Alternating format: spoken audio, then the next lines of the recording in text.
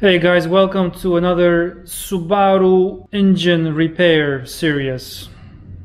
So I did call a machine shop. I wanted for them to do valve lapping, head decking, just overall check, cleaning, and if any valves need replacement, then they would do the work too. So two heads, because it's Subaru.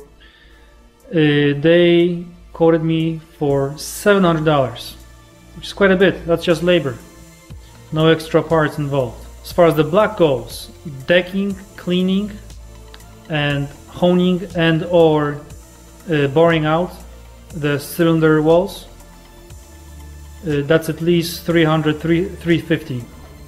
So well above $1,000, $1,100 or so to do it properly at a machine shop, and I know they do good work. I would know for sure that this would work. And that I didn't even ask, I forgot. That did not include the crankshaft polishing. They would also measure out the new pistons that I would provide them with, and they would bore out the cylinder walls according to the new piston size. But I can do all that stuff myself. It's not going to be as precise as the machine shop for obvious reasons. You need some heavy machinery to do all that, but it is doable at a garage like this and some knowledge. Let me explain to you what I mean. So let's start with the heads. So on I believe on cylinder number one of the exhaust valves was leaky. I did a leak down test right before I took it apart. One of these was leaking. We do have two valves, or I should say 4 valves per cylinder, 2 intake, 2 exhaust. Camshafts are okay. These cups are also okay. They're going back in. These guys are also okay, so that the top end of the head I don't need to worry about. Now, as you can see, I took one valve out. So this is the passenger side head, and these two guys are the exhaust valves. I don't know which one was leaking. One of these was leaking. You see the black dots on the seat of the valve? That needs to be addressed. There's no cracks. The only thing I probably could not check is if the valve is bent slightly in any way. I don't have any special tools to actually check that. Let's take this one out and see what it looks like. Here's the suspect. There's a special tool. It's like a big clamp where you squeeze the spring by attaching this big clamp to here and underneath the or on top of the valve, and it squeezes the valve spring. Then you can take out these I forget what these are called, but you can do it without a tool or without a special tool. Just use a socket. Make sure the socket is bigger than these clips that hold the spring in place, and just hit it a few times. Make sure it's a good solid hit.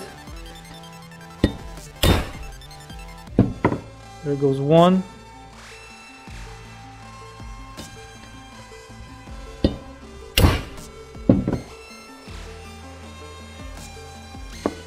It went somewhere. So this is the spring. I'm gonna keep them in order because the valves need to go back in the same spot.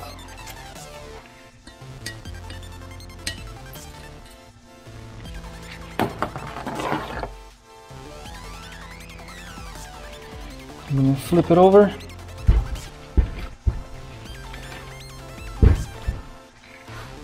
Take the valve out slowly.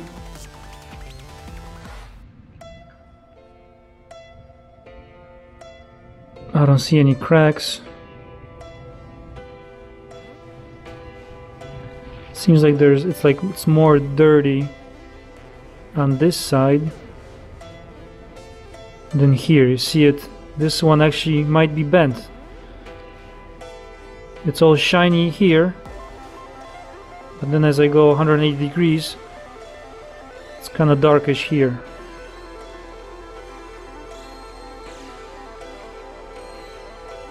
I'm referring to the seat of the valve. So right here. These are the seats of the valves.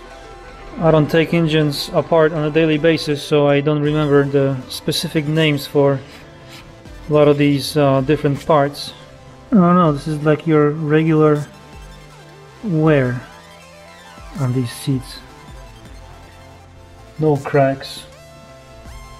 Maybe it is bent, who knows. That's why doing it myself is questionable. But what you do, it's actually simple, it's just time consuming. Well, it's simple, everything's simple when you know how to do it. I would clean this up, make sure there's no dirt, no debris. Then you put this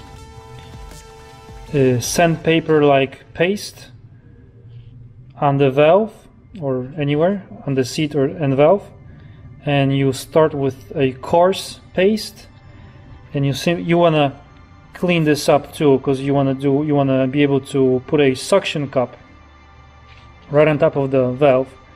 Then you lubricate this part so it turns freely when you put it back in.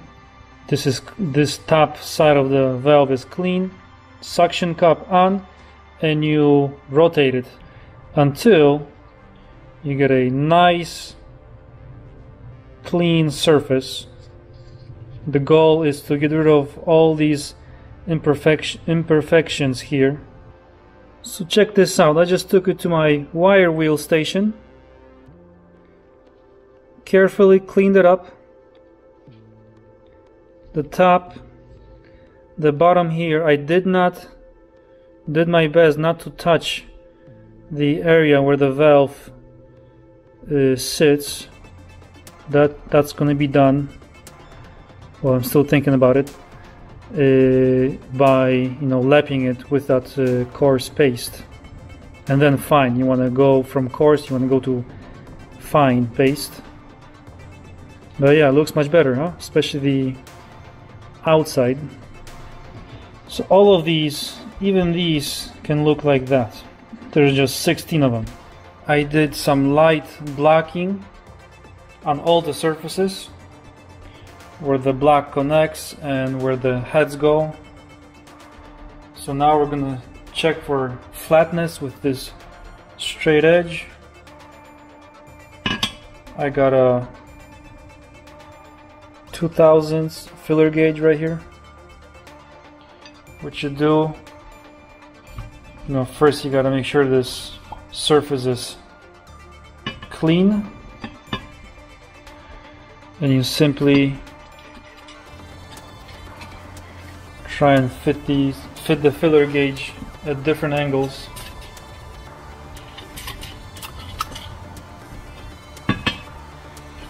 And see if it fits.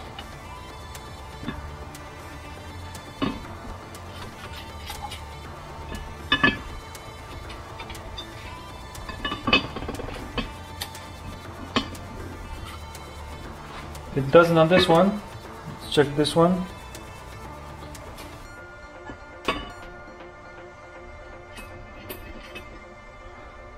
This is 2000. Let's go with 15.0015. This was 0.002. This is 0.001 and a half, or 1500 thousandths or whatever. Going in but dragging. This is the middle is always the problem area.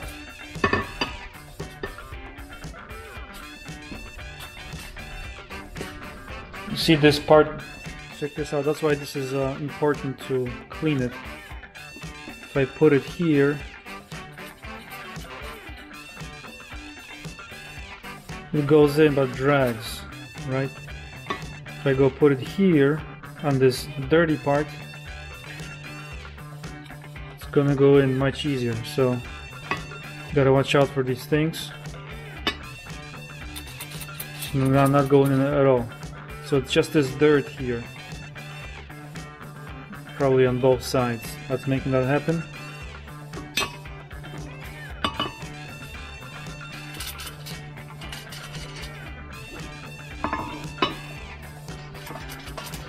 Yeah, I'd say the black is good, at least where the heads go on.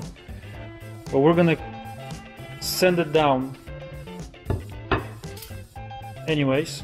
Okay, I got a straight board from Home Depot, cleaned it nicely, then I got a piece of glass on top of it just to make sure everything's even, and then 220 sandpaper, and I sprayed some adhesive on this, on the glass, so the sandpaper sticks.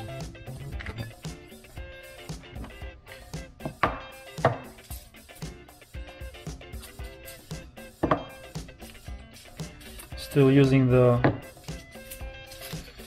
1500, nothing goes in here.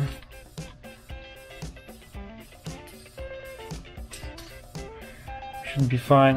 I'm gonna basically slide it over. I'm gonna try and do it dry first. So I checked these surfaces where the black meets, and this I'm just gonna go file it down a little bit. I don't want to take off any material from this side. Cleanliness is key here. Make sure this is clean.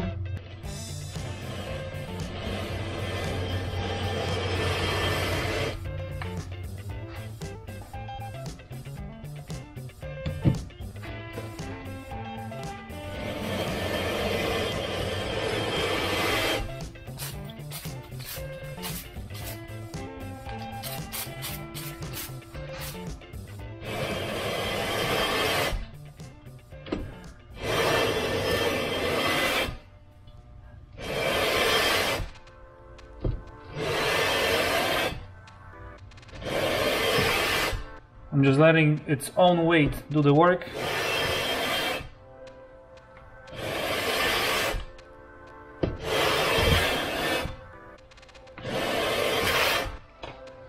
No! But look at the progress. These lines are almost gone. That's what we want to get rid of.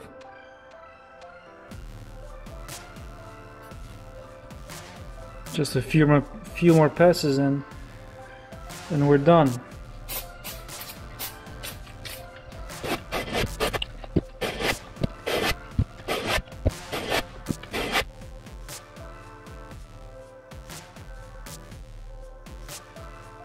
Still with the 1500.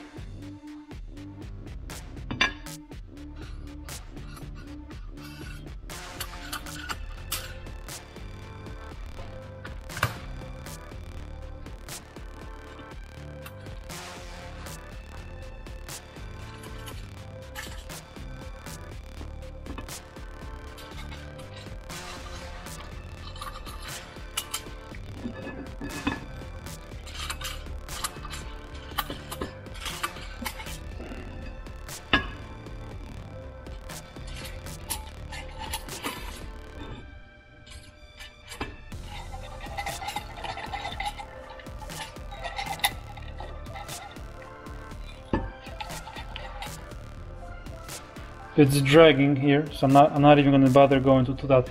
2000 is allowable, so we're going under the specs, Subaru specs.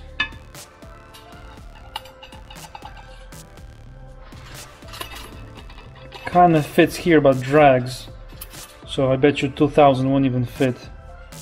Let's see.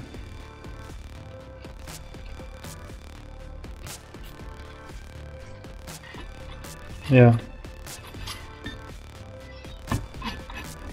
See, it drags.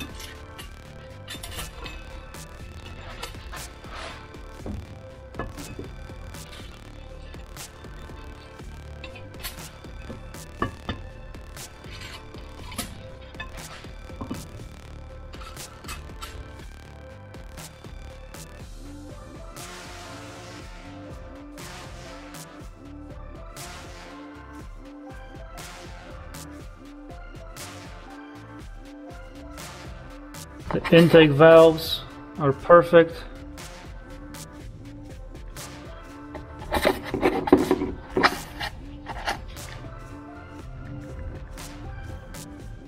Not even touching these.